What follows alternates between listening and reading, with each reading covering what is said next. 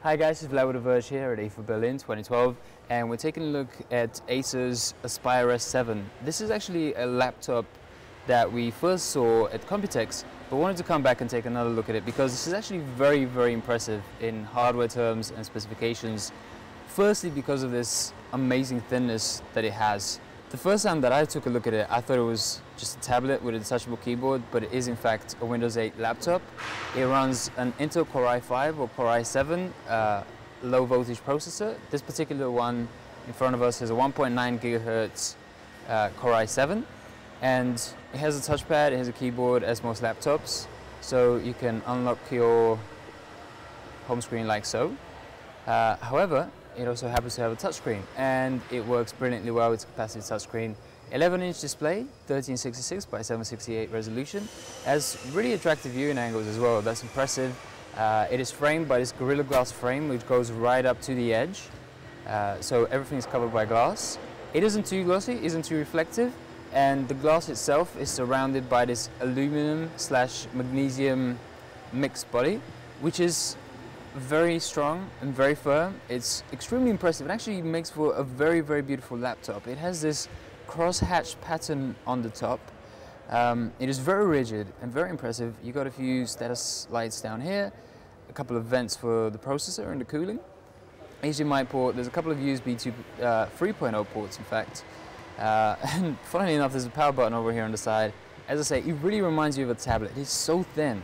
You know, it feels like a really high quality, really premium device that we're looking at here.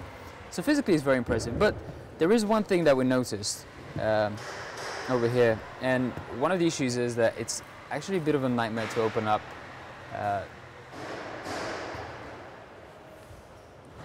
Okay, so just going to unlock it here. One of the things that we notice is that while you're using the touchscreen, the usual Windows 8 gestures do function.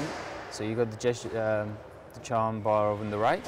You can switch between applications by coming in from the left and bring up the menus from the tops and sides. I'm sure you're already aware of these.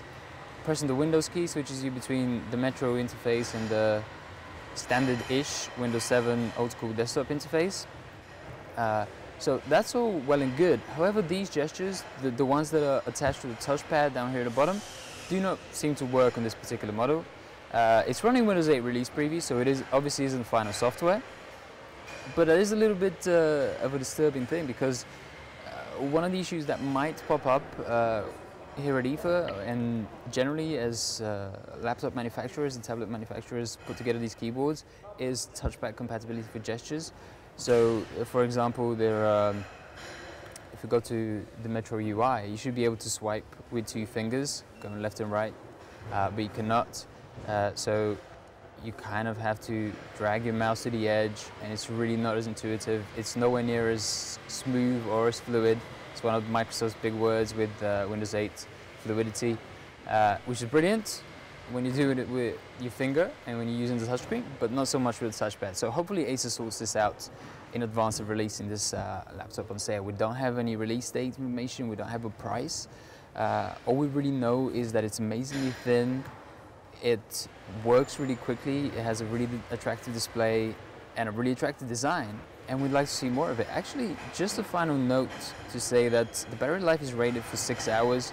We've taken a look over here. It's given us 2 hours remaining on 28% charge.